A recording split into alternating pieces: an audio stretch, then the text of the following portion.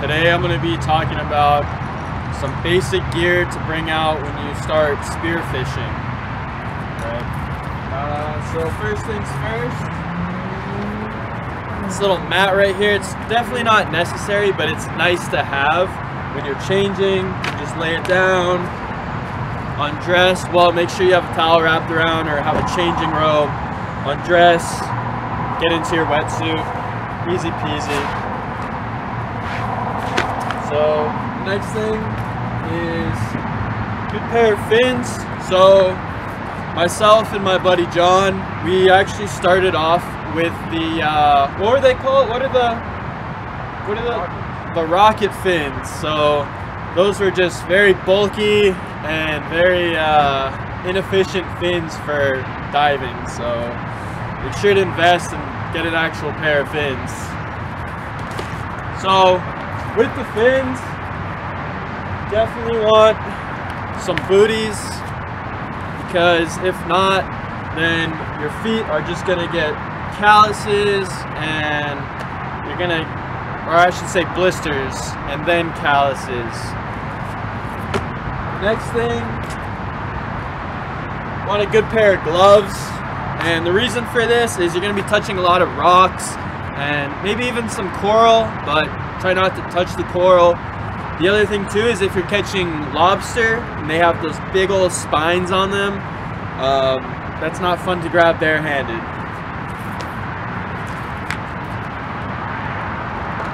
One of the most important things is a mask and your snorkel. And I will do a video on how to prep your mask so that it doesn't fog up.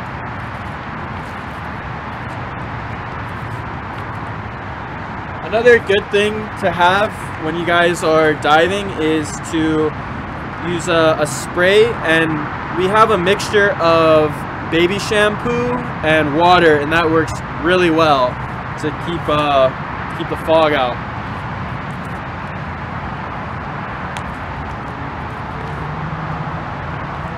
Next thing, an important thing to have, actually a very important thing to have, is a knife.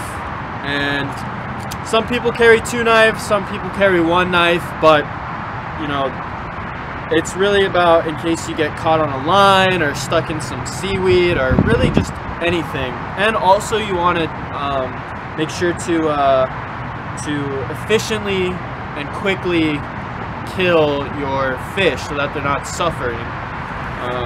So yeah, having a sharp knife is very important.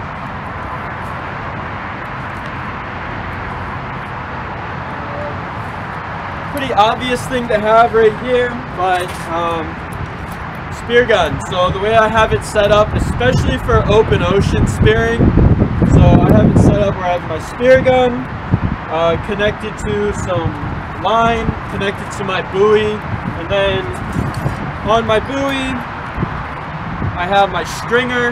Now you can actually make your own stringer out of monofilament, but we'll get into that a little later. So this is my basic setup for open ocean spearfishing, and even in the bays that I go near or go in.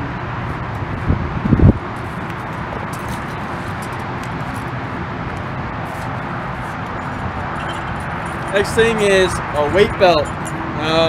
This one is very nifty because if you have like a clip-on belt, those are very hard to undo, especially underwater or if you're in a tight squeeze.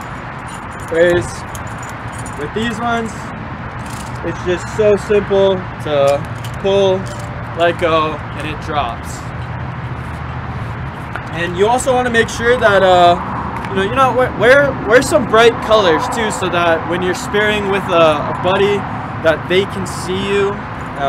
It just helps for visibility and making sure everyone's safe.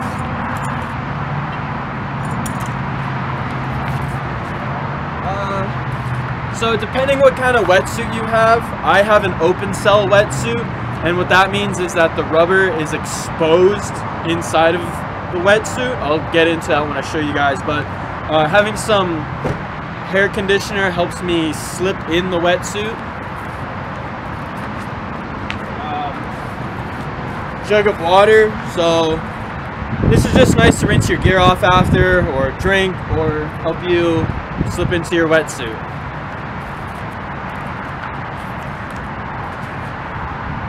Now, so the wetsuit I have is a Epsilon 5 mil wetsuit. It's a 2-piece, so when I meant open cell, I mean that everything inside here, all that rubber is exposed. So if I was just to slip this on myself right now, it would be extremely hard. So we lube it up with some hair conditioner and some water, and I will make a video on how I do that. But yep, so there's that top piece.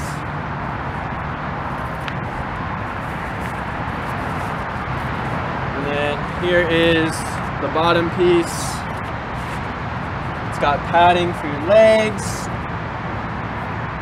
And typically what you'll do is you'll put the bottom part on first, and then you'll put the top part on, and that beaver tail that you saw, this beaver tail will latch on underneath and clip on, securing the suit.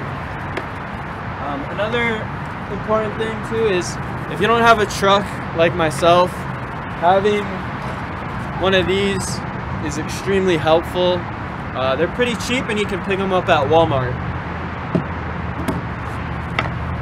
But with that being said, I'm also going to show you guys a video on how we sharpen our spears. So you're definitely going to want to have a flashlight when you're diving, whether it's to look in darker places or if you are night diving.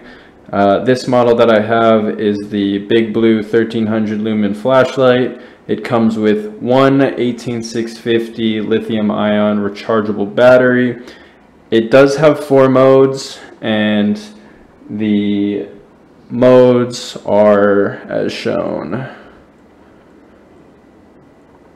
Now when you turn it on, it'll have blue, meaning it's fully charged, then it'll go to green, and then red. But having a solid flashlight is definitely very useful, especially when you are lobster hunting.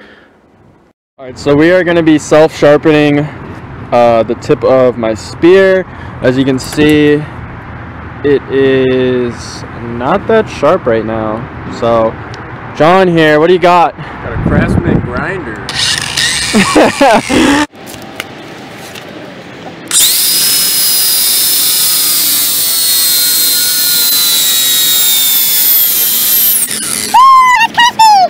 That's hot too. That's so crispy. That's nice, dude. Whew. That's hot, cool. So yeah, as you can see, nice and sharp.